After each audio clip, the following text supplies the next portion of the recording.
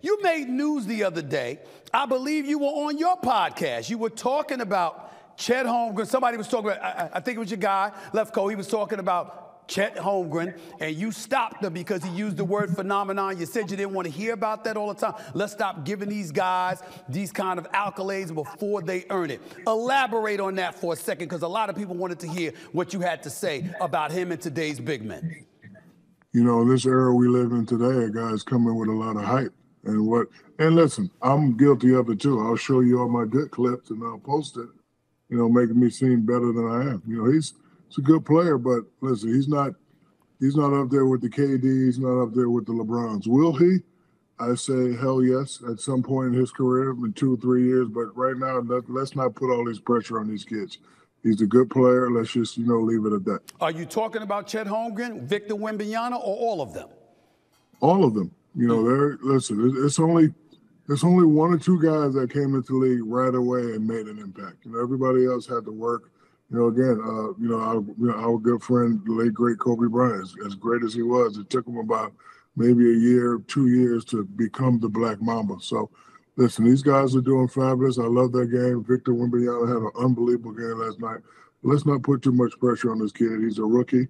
And I said last night, I stressed last night, even though they're not winning, as an individual, he has to continue to get better. Because at some point, when, you know, KD leaves and when LeBron leaves and when Giannis gets older, he's going to be the future of the league. And hopefully by then, he's averaging 28, 30. And then we can say he's a phenomenon. So, you know, I just think we're putting a lot of, you know, pressure on these kids.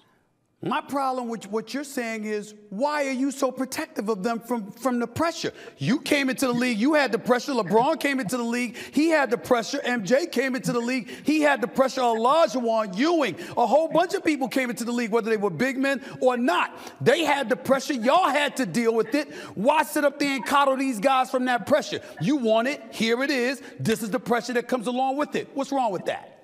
Because I am the president of the Big Man Alliance. Joker is the vice president, and Joel Embiid is the treasurer.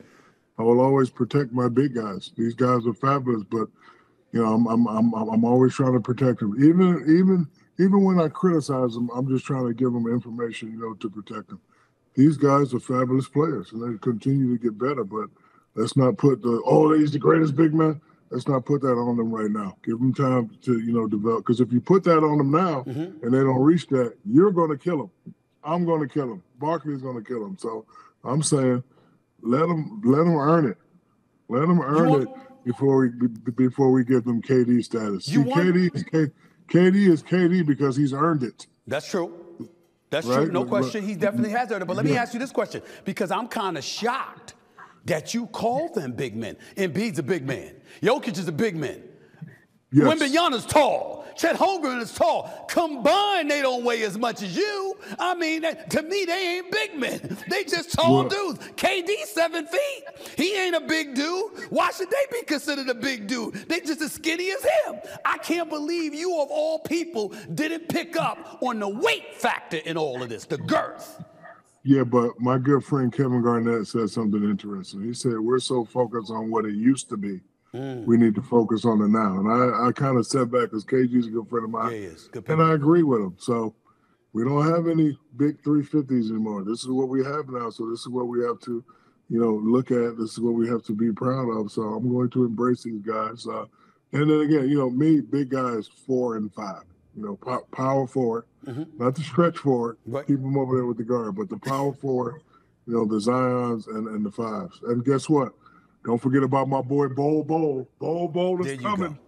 Bol, that's what we do. That's what we doing now. Bol is coming. Tex Johnson loves Bol. Oh my God! Stop it! Just stop it. Just stop it.